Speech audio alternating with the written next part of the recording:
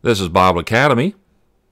Today we continue our survey of the Old Testament, looking at the book of Leviticus. Now, before we continue, let's make sure that we have confessed our known sins and that we're allowing the Holy Spirit to control us. Let's pray.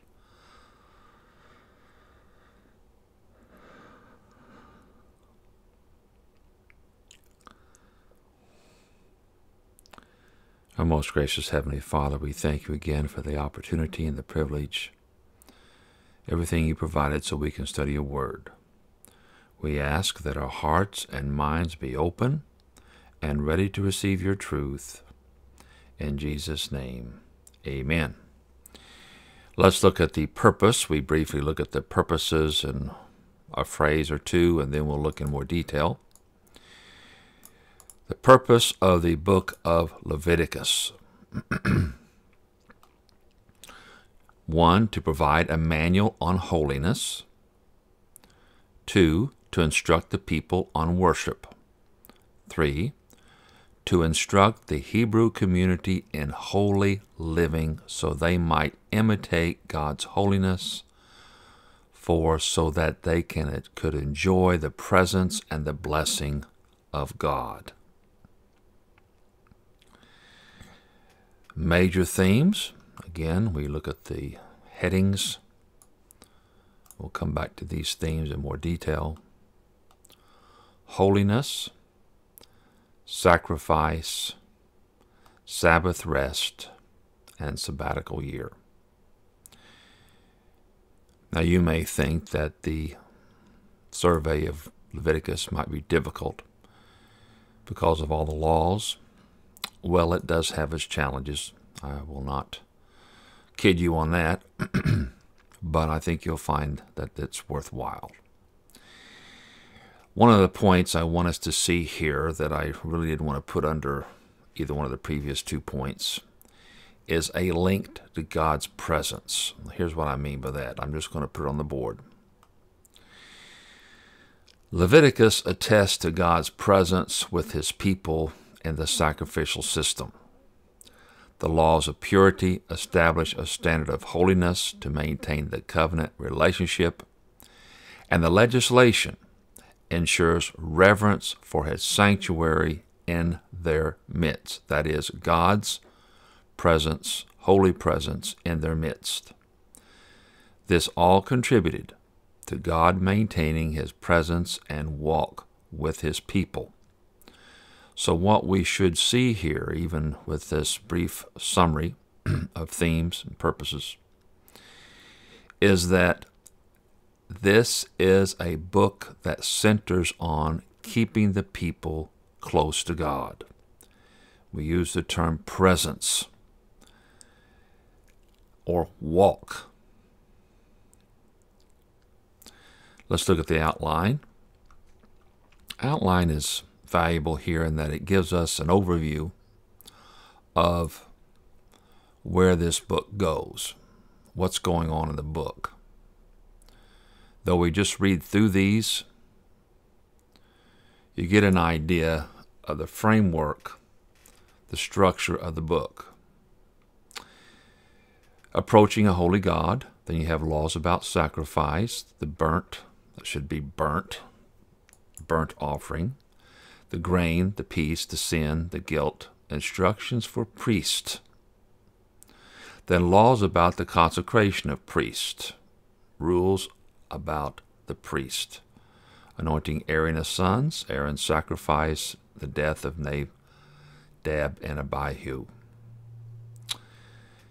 Then we get into the second major section, living in the presence of a holy God.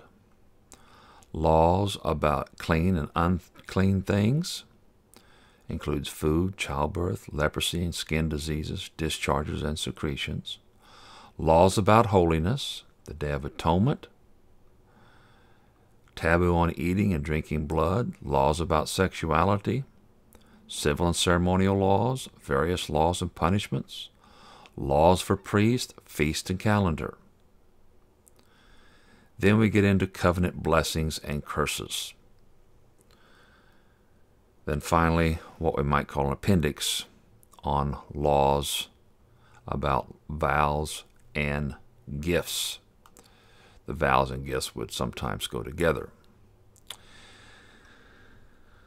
So Leviticus is a manual. It's like you might say they have to refer to the manual to see how to handle this. Leviticus is a manual of priestly regulations and duties, as well as a handbook of instructions prescribing practical, holy living for the Israelite covenant community. If you want to maintain your closeness with God, to stay within the covenant and experience His blessing, follow the regulations in the book of Leviticus. The English title actually comes from a Greek word. Let me get it up here for you. From the Septuagint again.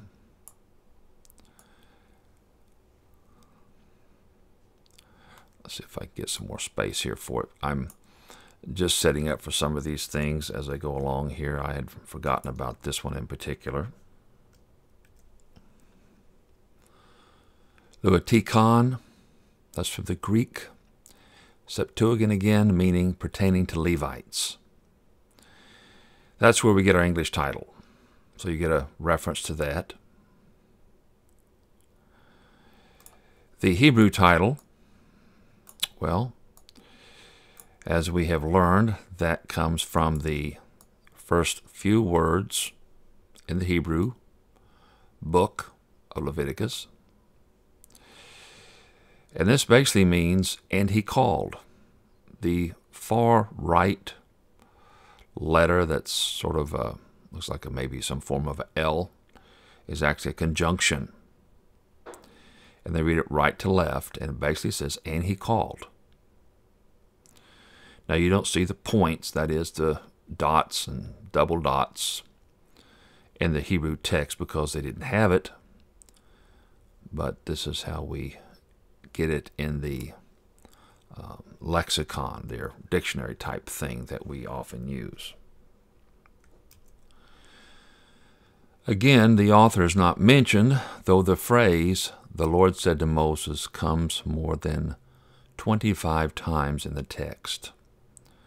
Orthodox and Christian scholars have traditionally attributed the book to Moses. The dating, again, dates back to when was the Exodus? We discussed that in previous lessons. 1400 or 1200 are the two most popular dates by scholars. I go with the 1400 date, the early date, as they call it. Some background. Moses received this information from the Lord when the Lord was speaking to him at the tent of the meeting. We see that in 1:1. He's still at Mount Sinai, and this was during Israel's 11th month at Mount Sinai after the Exodus. So they've been there for some time. And he receives this message at Mount Sinai, Exodus 19:1, 40:17. Let's talk about some cultural background for a moment. We talked about the importance of that in a couple of previous lessons. We need to understand, accept the fact that other nations besides the Hebrews practice ritual purification and animal sacrifices. Sophisticated priestly classes were in charge of their sanctuaries and temples. In fact, that was known practically through all the religious traditions that went on at the time of the Hebrews. When they received their instructions in faith, other nations and people had their temples, their sanctuaries, their priests, their sacrifices, their rituals. Ceremonial washings and purification rites were common. They claimed to do this before their gods in both Mesopotamian and Egyptian religion. Sacrifice, both animal and human, were common as well. The Canaanite religion included peace offerings, whole or burnt offerings, similar to those Hebrew practices. Just remember this, one of the reasons that Joshua was to go in and conquer these people when they went to the land and wipe them out is because they had these false religions. And these false religions practiced many of the same procedures that the Hebrews are going to learn to practice with their own. However, there's some major differences. With all these things in common with the Hebrews, there are several distinctions. Let me give you some of them here. I'll use a bullet point system this time. Here's the exceptions. This is what the Hebrews did that the other nations didn't. They're actually theophany and direct divine revelation. They actually got this from God to Moses to the people. There was a strict monotheism. They believed in one God. They worshiped one God. There was also the teaching and understanding of the origin and impact of human sin.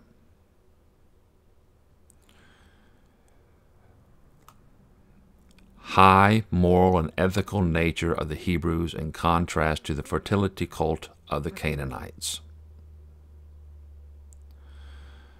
Another one, the holy and righteous character of Yahweh in contrast to the changeable behavior of the pagan deities. And then the prohibition of human sacrifice. So you don't have any of these things on this list that were in common with the pagan religions of that day. All right, now let's get into some more detail about the purpose, the message. I'll put all this up here at once.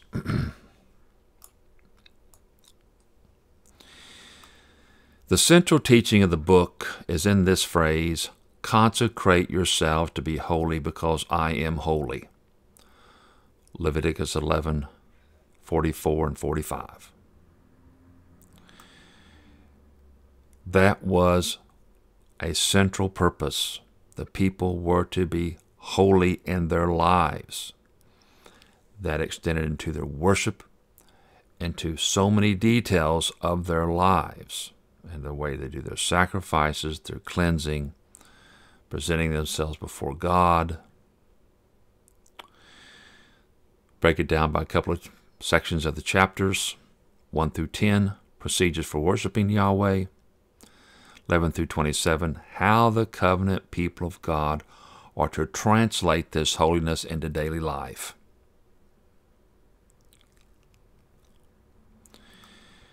And this is all towards enjoying the presence and blessing of God. Leviticus 26, 1 through 13. And transforming the people into a holy nation. Exodus 19:6. So these rules and regulations had their purposes to benefit the people by being in the presence and receiving the blessing from God, and transforming the people into the holy nation they were to be. On the one hand, when you begin to realize this was the purpose for them to be holy people, and they lived in a world that was basically unholy, you say, well, no wonder they had so many laws and regulations in so many areas of their lives. That's right. You wonder why there's not a lot more. But at the same time, you think, well, that's a lot of rules and regulations.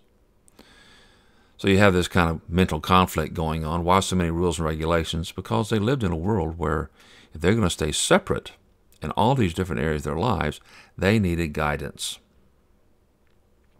Let's talk about the structure and organization of the book. How do we go through the book? What's the flow of the book? The book begins where Exodus left off. Moses is at the tent of the meeting still, and God is addressing him with prescriptions about worship and service that were to take place at the tabernacle. If you recall, at the end of Exodus, the tabernacle had just been built and was dedicated with the entrance of the glory of the Lord coming in. Another thing, The first word in the Hebrew text, you may recall this when I was talking about the title, is the conjunction and. So basically, you leave off Exodus with an incomplete sentence, and then you have the word and at the beginning of Leviticus, connecting the last word back to the last word in Exodus.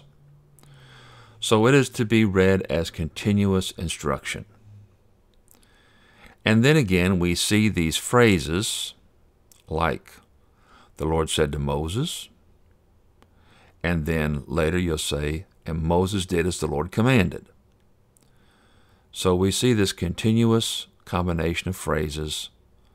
The Lord said to Moses, and Moses did what the Lord commanded. For example, in Exodus 31:1, 33:1, and many more. Exodus 40:16, and Leviticus 8:13, and many more. So what we're to see here, there's a continuation of instruction coming right off of the book of Exodus. Leviticus also shows its unity with the larger Pentateuch. We see the common historical background between the books of Exodus and Leviticus. We also see the divine oracle formulas the Lord said to Moses. There are also other opening and closing formulas like this is the law, and other phrases like I am the Lord your God. All these point to the unity of the law within the Pentateuch. So what we're saying is lots of literary evidence to show that Leviticus is part of the Pentateuch. It's a continuation of Exodus. Again, the legislation in Leviticus follows the construction and dedication of the temple at the end of Exodus. It starts out giving the purpose of the sacrifices in chapters 1 through 7. Then the requirement for priesthood for Aaron and his sons in chapter 8 through 10. Then the rest of the book regulates the lives of the people so they can live in holiness as his people in their daily lives. There's cleanliness regarding foods, childbirth, infectious skin diseases, various impurities that hinder worship and community relations. That takes us from chapter 11 to chapter 15. Chapter 16 addresses the Day of Atonement. Then after that, there's more guidelines for holy living. The eating of blood is forbidden. Unlawful sexual relations, standards of honesty, idolatry. That goes from chapter 17 through 20. Verse 21 picks up with regulations for priests and offerings and feast. 21 through 24:9. At 24:10, punishments for blasphemy and murder. Takes us through verse 23 of chapter 24. Chapter 25 is the regulations for the Sabbath and Year of Jubilee. 26 is the blessings and curses. The final chapter concerns offerings vowed before the Lord and the solemnity of their nature. These last two chapters, that is, chapters 26 and 27, strengthen the covenantal context of the regulations. Kind of closes the back door, you might say. Let me read to you from Leviticus 26, 45, and 46, a summary and purpose of the regulations. This set of verses seems to sum it up well. This gives you an idea of what's going on in this book.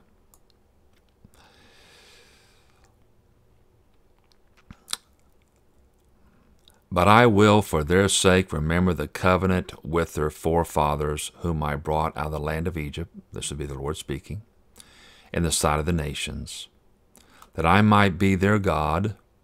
I am the Lord. These are the statutes and rules and laws that the Lord made between himself and the people of Israel through Moses on Mount Sinai. Well, that sums it up beautifully. These are now going to be God's covenant people.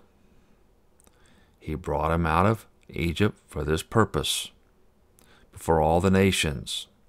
He's going to be their God. He states, I am the Lord. That's the word Yahweh. And then he gives the statutes and rules that they're to follow. Now let's talk about the major themes in detail. The first major theme is holiness. Holiness. When you think about Leviticus, you should think about holiness. Holiness comes from a word that means separation. It includes the idea of not being among what is common and mundane, so one can serve and worship God. Holiness also refers to God, who is holy apart from creation as the Creator. Let me give you an idea of what this is saying by sketching it. Perhaps the best way to do this is just sort of view this as the world. A world with sin. A world with people who are sinners. And then we have a holy God. God will not, cannot, does not have the relationship with sin that people have. So how does this person have a relationship with God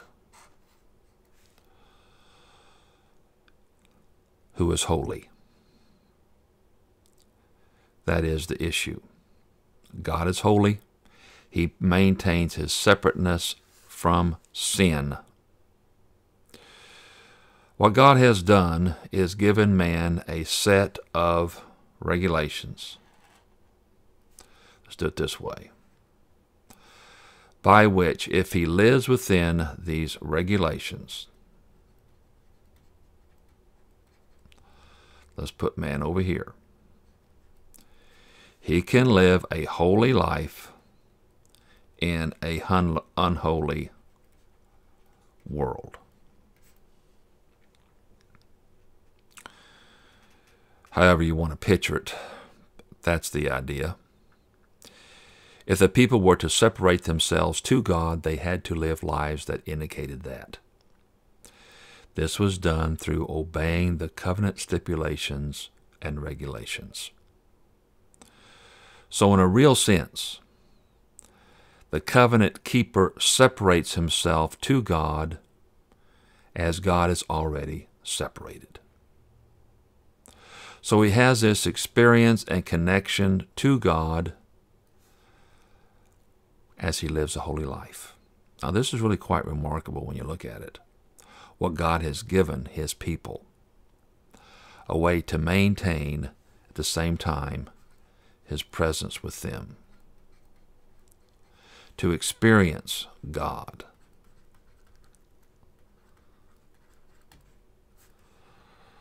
To live in blessing because of this holiness connection with God. If the people constantly follow these rules and regulations, they will show themselves to be living the holy life before God and their service and worship. And their lives before God, following these rules and regulation, listen to this now, were service and worship. They dealt with their sin. They lived by faith. They obeyed God. That shouldn't sound new to us, should it, Christians? Let's look at some verses. I'm going to put this down at the bottom. Leviticus 11:44. I used this as a main reference earlier. So let me get it on there. Leviticus 11:44a. For I am the Lord your God. Consecrate yourselves therefore and be holy, for I am holy. God demanded holiness. He wanted his people holy. For I am the Lord who brought you up out of the land of Egypt to be your God. You shall therefore be holy, for I am holy. They were truly a special people. All in God's plan, all in God's timing, and for them to enjoy it and appreciate it, they had to live holy. As far as today goes, just a quick comment on that. I don't think many Christians understand what it means to be holy. I think many are raised in religious settings that teaches them to be religious, but not holy. And they equate it with the same thing. Religion is done in human strength. God has given us today, Christians, the Holy Spirit, so we can live holy by depending on Him. They didn't have that option like we do today. They didn't have the indwelling Holy Spirit. It was a matter of discipline and also staying under God's blessing. It's a different setup. We have a better setup now. But it could be done in the Old Testament up to the point. But also remember, the law demonstrated to them they couldn't do it on their own. So as hard as they tried, it was impossible to live the holy life, demonstrating they needed God's constant provision. So that's why they had the sacrificial system. And then when Christ came, He was a final sacrifice. It did away with the sacrificial system, getting us into our day and time where we recognize Jesus as the single and final sacrifice. It's over with. And now we live our holy lives by still confessing, but we don't do the sacrifices because it's been done, and still living by faith.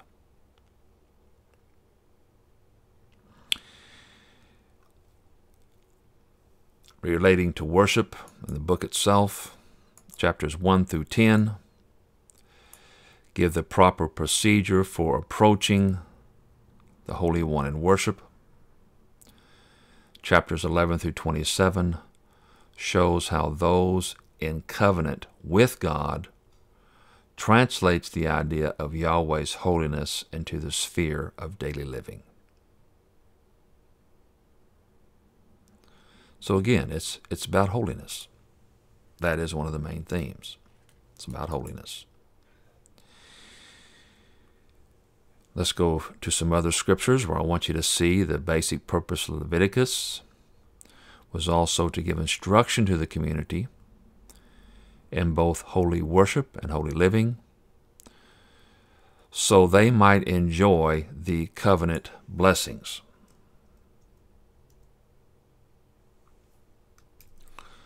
This is a long reading.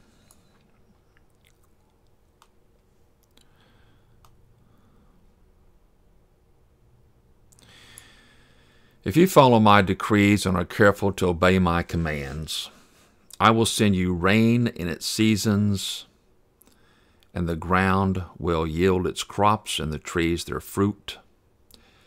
Your threshing will continue until grape harvest, and the grape harvest will continue until planting. And you will eat all the food you want and live in safety in your land. I will grant peace in the land, and you will lie down, and no one will make you afraid. I will remove your wild beasts from the land, and the sword will not pass through your country. You will pursue your enemies, and they will fall by the sword before you. 5 of you will chase 100, and 100 of you will chase 10,000, and your enemies will fall by the sword before you. I will look on you with favor and make you fruitful, increase your numbers, and I will keep my covenant with you. You will still be eating last year's harvest when you will have to move it out to make room for the new. Now listen to this one. I will put my dwelling place among you, and I will not abhor you. I will walk among you and be your God, and you will be my people.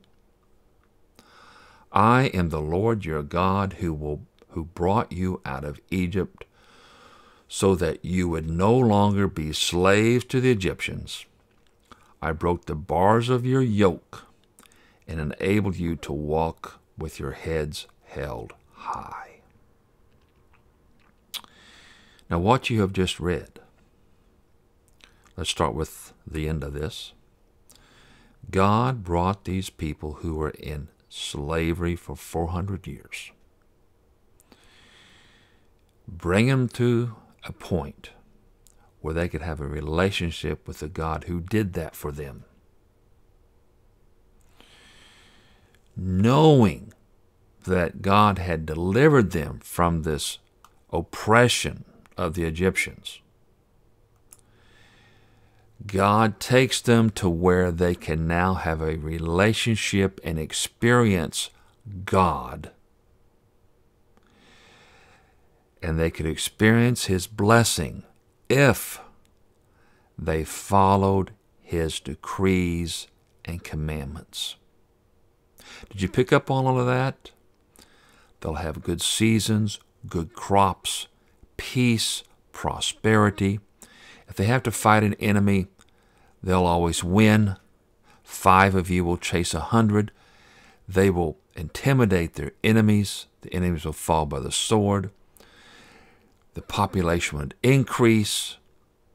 They'd have so much food that they wouldn't have room for the recent crop. But even then, He says, I will put my dwelling place among you. I will walk among you and be your God, and you will be my people. How could it get any better than that? What a deal. And it's remarkable that the vast majority rejected it, that very generation. Why? They did not live by faith. God is looking for people who will live by faith, who will live the obedient life. Now, you may have heard me teach other subjects. I think in particularly of Luke, and maybe even some of the basics where I talked about count the cost. It's more than worth it. It's more than worth it, far more than worth it, to live your life before God, holy, obedient, trusting in Him. I'm afraid that so many have been inculcated with religion that they've missed out what exactly that means. You can't do it without learning the Word regularly, without pouring your heart out before God in confession when you sin, depending upon the Holy Spirit, so you can walk in fellowship with Him daily. And He's there with you.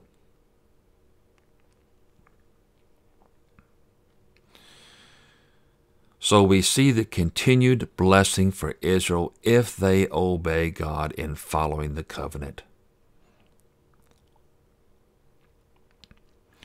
It was a constant activity for the people of Israel to be concerned about what was holy and what was unclean. This encompassed the physical, moral, and spiritual realms. So we look back at our little chart here. It was everything around them. The physical, the spiritual, the moral realm. Let me throw in some things here. You have sin out here. You have pagans and their religions. When I say sins, you have all the temptations of the pagans, fertility cults. You want to go worship their gods? Well, you can go to their temple and grab one of their prostitutes. Trying to follow the moral laws in a society that was immoral.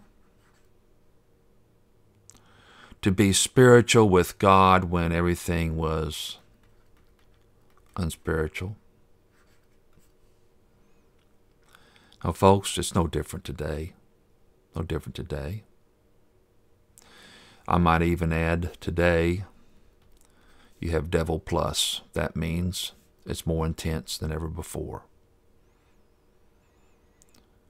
It's his last period of time to really come out while we have this phase of human history to cause as much damage as he can to God's people and God's plan. The people of Israel were to maintain their distinctions. They were to maintain their distinctions. The law showed them how to keep these distinctions. In other words, if they were going to keep this covenant relationship, if they were going to stay locked on to God in a world that was basically stained with sin, this was the natural world, by the way, they could live holy lives within this world and at the same time be blessed by God.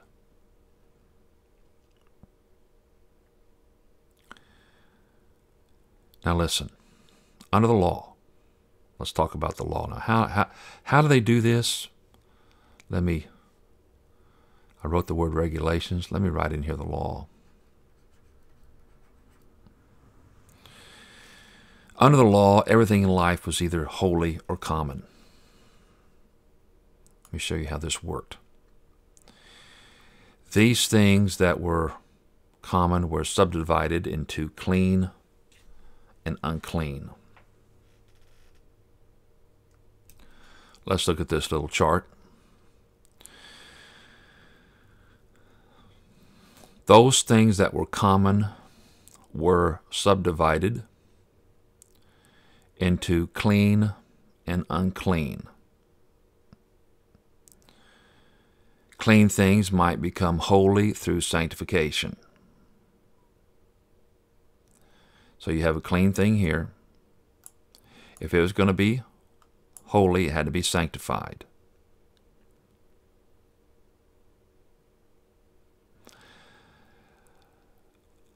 Or they could become unclean. That would be going this direction by being polluted. That makes them unclean. To be polluted makes them unclean.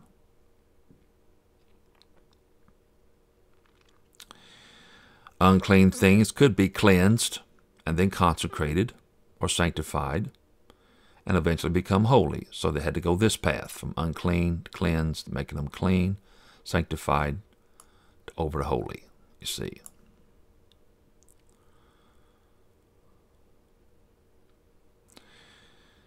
Common or unclean things could become devoted to God through both human and divine activity, but they had to go through the process that involved the sanctification process, and the Lord would be the sanctifier.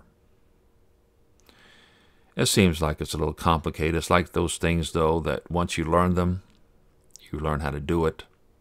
It's not so hard. You've done it before. You have to go through the routine. Uncleanness may come about by disease or contamination, infection, or sin. It could be cleansed only by ritual washing and sacrifice. This is why the instructions regarding sacrifices were important. If you're going to do a sacrifice, through the washing and sacrifice system, you had to do it right.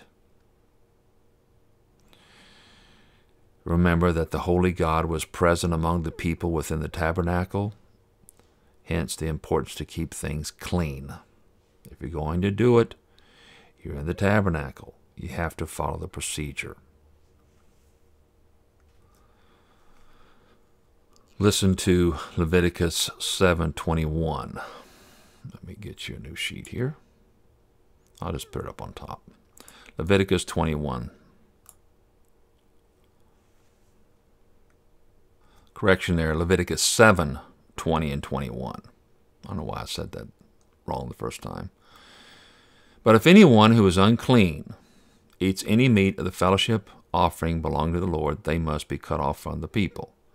Anyone who touches something unclean, whether human uncleanness or an unclean animal or any unclean creature that moves along the ground, and then eats any of the meat of the fellowship offering belonging to the Lord, must be cut off from the people. Now, I use this verse because it shows you that failure to comply could bring death. Remember, God was present with the people. If you're going to respect that, you have to follow the rules. Otherwise, you don't get in, and if you try to break in without following the rules, it can cost you your life. So people were to realize how important it was to follow the rules and live holy. When it came to coming to the presence of God at the tabernacle, you must follow the rules, or it could cost you dearly. Remember, the holy God was present among the people within the tabernacle. If he was going to maintain his stay there, you had to follow the rules, because he wasn't going to put up with any of this sin stuff. I think the remarkable thing is that God even allowed them to come there in the first place. But he set it up so if you do this, follow this a certain way, go through your cleansing, do your sacrifice a certain way, make sure the priests are qualified and doing what they're supposed to do, you can come into my presence and appreciate and worship me. You see. Let's glance over to the New Testament. How does this work into the New Testament today? Under the New Covenant, we are all considered unclean at birth because of inherited sin, because of the fall of Adam. We learned that in Romans chapter 5, verses 6 through 14. So we're born unclean as unbelievers. We must be washed and sanctified through justification. Listen to 1 Corinthians 6:11. Talking about being unclean, and that is what some of you were. But you were washed. You were sanctified. You were justified in the name of the Lord Jesus Christ and by the Spirit of our God. And then where do we go from there? Now that we're cleaned, we're sanctified by justification, faith in Christ. We are to live holy lives. 1 Peter 1:16. Yield to the Spirit of God in obedience to the power of the Spirit. Romans 6:15 through 23, 8:13 through 14.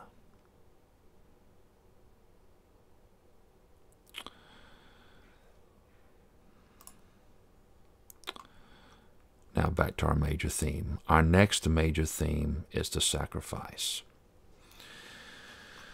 The sacrifice. This is one of those lessons, again, you might want to listen to a few times to try to get an idea of what it's really saying. Ritual sacrifice was one way the Israelite could gain access to God. Now, there are other ways. Prayer, seeking, like in Jeremiah 29:12 through 13.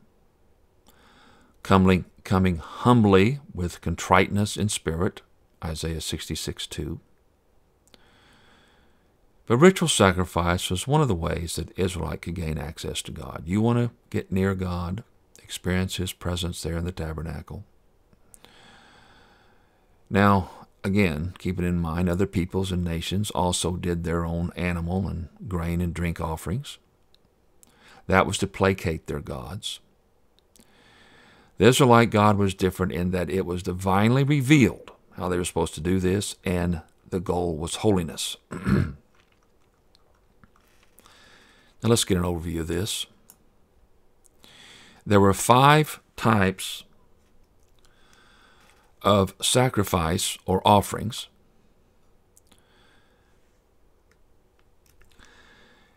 as part of formal, corporate, and personal worship. There was a cereal or grain offering, the fellowship or peace offering, the whole burnt offering, the sin offering, and the guilt or trespass offering. Now these are further divided into 2 categories. There are those offered spontaneously to God in praise. Here, let me just put that on the board for you. It might be easier to. So you have these 5. I'll put all of this up there for you. I'll just read it through with you.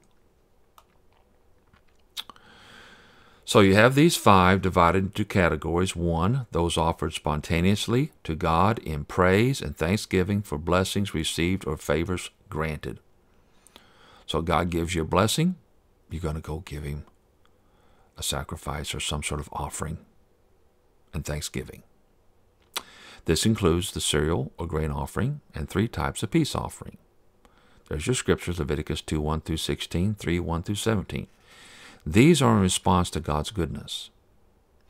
And then there was a set of sacrifices, number 2, those demanded by Yahweh on the occasion of sin in the community. If you sinned, you had to do these sacrifices, okay? This includes the burnt, sin, and trespass or burnt offerings. There's your verses, Leviticus 1:3 through 17, and 4:1 through 6:7. A lot of them there. These were necessary, listen to this, for purifying from the desecration of sin. This restored the penitent sinner to fellowship with other persons and God. The penitent sinner is one who has to do something to get right with God. All right? It's just not repentance, but there's something additional one has to do, and this would be it. You had to follow this procedure, and there's rules to follow, and there's reasons. We'll get to those later. Why do they do this? So understand there were some offerings that were spontaneous in response to God's favors, but there were also offerings that were demanded by Yahweh because of sin in the community. Let's talk about some other principles that come up as you read through these Levitical passages. The principle of the blood. Let's talk about the blood. Life is represented in the blood. 17:11.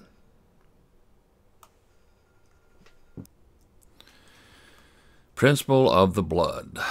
Life is represented in the blood. For the life of a creature, this is from Leviticus 17:11, for the life of a creature is in the blood, and I have given it to you to make atonement for yourselves on the altar. It is the blood that makes atonement for one's life. So, blood upon the altar was necessary for the symbolic cleansing of God's presence and forgiveness. God wanted to see that blood. Hebrews 9:21 through 22. This is why you had to have the animal die and get his blood. A life had to pay for sin. Folks, that's the lesson. A life had to pay for sin. The blood was the symbol. This is how atonement was made on the altar. Now let's talk about atonement for a moment. We've talked about atonement in a number of other teachings. The word for atonement, the verb, form to atone, kafer. This refers to the purging of a holy object from the effects of sin. Now, here's the idea. The altar would be purged on behalf of the offerer, whose sin had ritually tarnished it. So the blood would purge it. They would clean it. It was cleaned with the blood, you might say. It was, what's the word we use today? Sanitized, that type of thing. The purpose was to maintain the sanctity of God's presence in their midst. This also opened the way for the offerer's reconciliation with God. So, the blood took care of the sin, allowing them to maintain God's presence among them. Another point of salvation. Let's talk about salvation sacrifices. Sacrifices were never intended to save people. They preserve the holiness of God's presence and a good relationship between God and the people. Did you hear that? Let me put that one up on the board for you. Sacrifices were never intended to save people. They preserve the holiness of God's presence and a good relationship between God and the people. Under the Old Covenant, righteousness came through faith in Yahweh. Remember that. They were still saved through faith, Genesis 15:6. They maintained their faithfulness. They maintained through faithfulness to the covenant and its stipulations.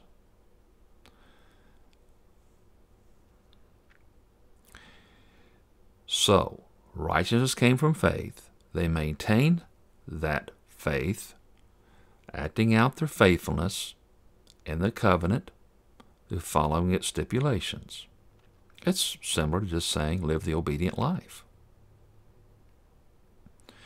In other words, living by faith. Habakkuk 2:4. Compare that with Romans 1:17. That's Habakkuk 2:4. Compare with Romans 1:17. Also Galatians 3:11. Hebrews 10:38. Then I'd suggest to see John 3:36, if you're not familiar with that, about faith and obedience. The external act of sacrifice was both symbolic and a reflection from the internal heart. The external act of sacrifice was both symbolic and a reflection from the internal heart.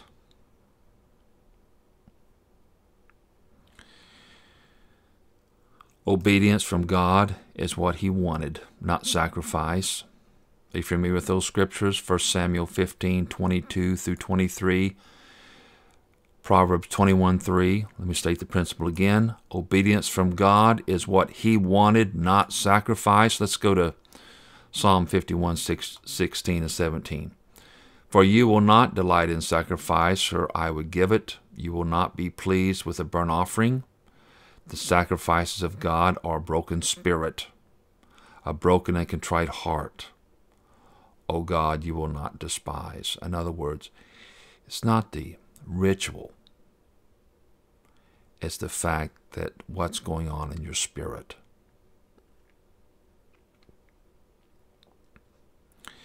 You see, the sacrifices portrayed what was going on in your heart. That was what was supposed to be going on. It's no different today. What we do for God should reflect from our heart, whether it be giving, serving, praying, helping others, should come from the heart. God granted forgiveness to anyone manifesting a broken and contrite heart. That is, sincere repentance. Guilt was removed, and forgiveness of sins were granted through confession, petition, and prayer to merciful God. Exodus 32:11 and 12. Also compare that to Isaiah 6:5 through 7.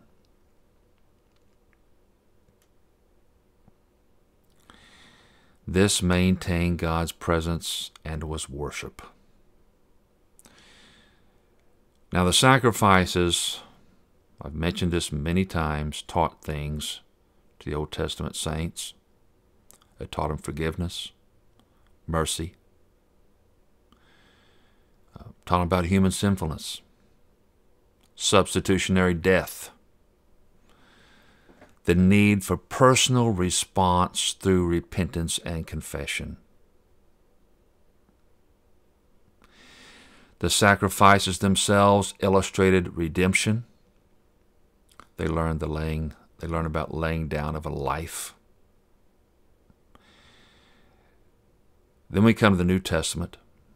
The New Testament taught that Christ was the once and for all sacrifice for the sins of humanity. Romans 5:6-11, Hebrews 10:12. When you look at the book of Hebrews, the author of Hebrews connects the Day of Atonement to the death of Christ with the offering of his body. That's in Hebrews chapters 9 and 10. Compare that with Leviticus 16. What about the New Testament?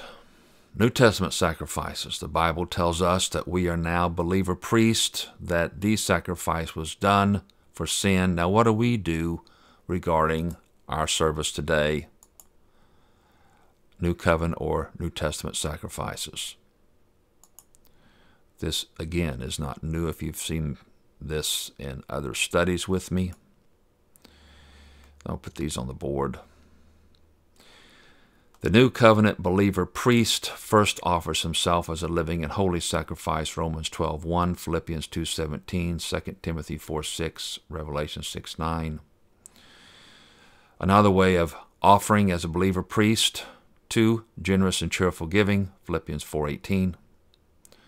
3, worship and praise, Hebrews 13:15-16, prayer, Revelation 5:8 and 6:9, evangelism, Romans 15:16-17.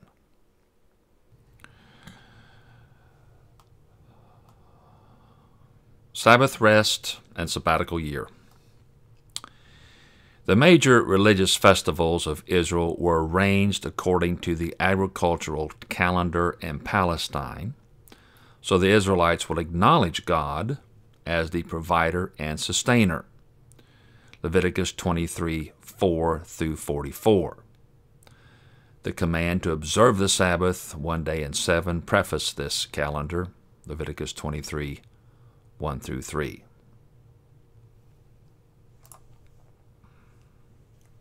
Let's talk about the Sabbath. Let me one more comment here. Remember, the calendar was according to the agricultural cycle with the seasons. Let's talk about the Sabbath. The Sabbath reminded Israel that Yahweh was the Creator, Exodus 28-11. This brought some sense of holiness to time. God gave time. We learned that in Genesis. And he also gave time to set aside a day as a reminder that God brought both time and that he had a time set aside for him, holiness. It was to be a time of rest and recovery, so that when one started out that, well, today would say Monday morning, the other 6 days were that of work, both for man and animal. Remember, animals rested during the Sabbath. And enjoying one's labor. Ecclesiastes 2:24 through 25, 5:18 through 20. The Sabbath was also a covenant sign between Yahweh and Israel, and that Israel's holiness was connected with the Holy One, Yahweh. Exodus 31:12 through 17, Leviticus 26:2. So the Sabbath was a covenant sign as well as a holy time to be set aside for rest and recovery. Under the New Testament, by the time of Jesus, the legalism of Judaism had so obscured the Sabbath that it was hardly recognizable, except to keep a set of extreme rules, ridiculous rules in many cases. Matthew 12:1 through 4, Mark 7:1 through 13. That speaks of the incident of Jesus and his disciples eating from grain on the Sabbath. Talk about the Sabbath year. Sabbath year was about the land.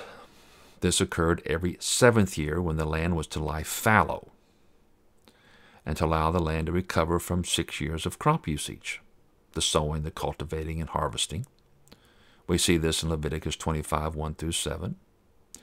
It was during this Sabbath year where the land was fallow that the poor could go out, the disadvantaged could go out into that fallow land and get what crops there were. Some that perhaps weren't harvested, some that grew up anyway. They were to go out there to the land and glean what they could. Exodus 23:11. So it helped the poor. It benefited the disadvantaged. The laws in Deuteronomy expanded to include, during this year, the cancellation of debts, which also provided a generous relief for the poor. There was also relief for the poor and the release of Hebrew slaves, those who had put themselves under slavery, perhaps to pay off a debt. Deuteronomy 15:2 through 18. So every 7 years, the land would lie fallow, all the Hebrew slaves would be freed, and there would be an extra amount of food for the poor. Let's talk about the Jubilee year. Every 50th year, they could call it the year of Jubilee or the year of emancipation, Leviticus 25:8 through 24. So what you have here, after 7 sabbatical year cycles, all right, 6 years, the 7th is a sabbatical year for the land. Go another 6 years, then you come up to that 7th year again. After you went through 7 of those cycles, you came to the 50th year. Here the land was sanctified in the 50th year. All property would revert back to the original owners. So during that 50-year period, if you're a good businessman and you had made good deals for yourself and you actually got the property of others because they had to sell it to you to pay off their debt, at the end of that 50 years, at the 50th year, you'd have to return it to them. That was all in the deal, too, by the way. Let's say it was the 48th year when you ended up taking their land. Well, you knew you were going to have to return it in 2 years. So you'd only pay what, 2 years' worth of using that land to be worth. Let's draw some conclusions from these Sabbath ordinances. These Sabbath ordinances fostered social and economic well-being as well as equality. It taught important covenant principles in Hebrew society, such as thanksgiving for God's provision, faith in His continuous sustenance, forgiveness in the remission of debts, respect of persons made in the image of God. We saw this in the release of slaves. You didn't keep slaves in perpetuity. Generosity and promoted good stewardship over the land and its periodical redistribution going back to the original owners. This gave a real balance to society. It also showed dependence upon God. You know, one could not accumulate people's land and hold it forever. They had to give it back. So there was this system by which it made the people respect others. Yes, they can come and work for you, but only for the time until it's time to release them. You may get their land, but you're going to have to give it back. Because you see, there's limits.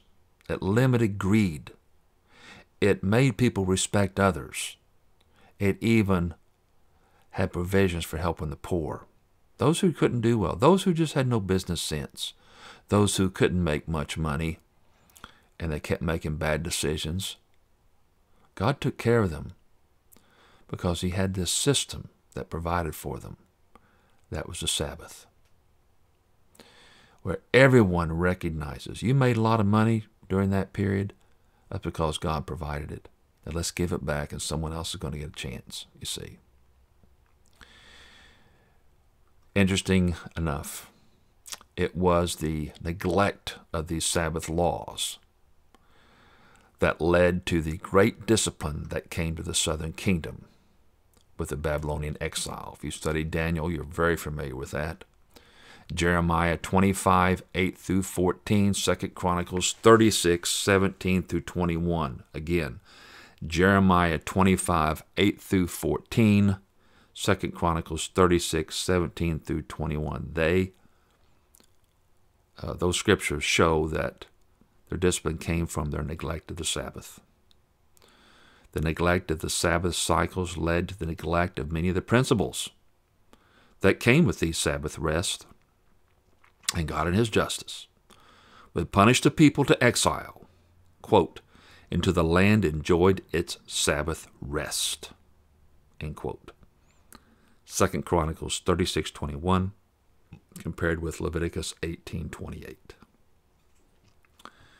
Well, that covers the book of Leviticus. Let's pray. Oh, Father, this has been a real study load today. Thank you for the tremendous challenge. Help us understand holiness, that we too are to live holy lives. And you have given us, at the same time, the benefits of doing so and the means. Challenges with these things we've heard today. We ask this in Jesus' name. Amen.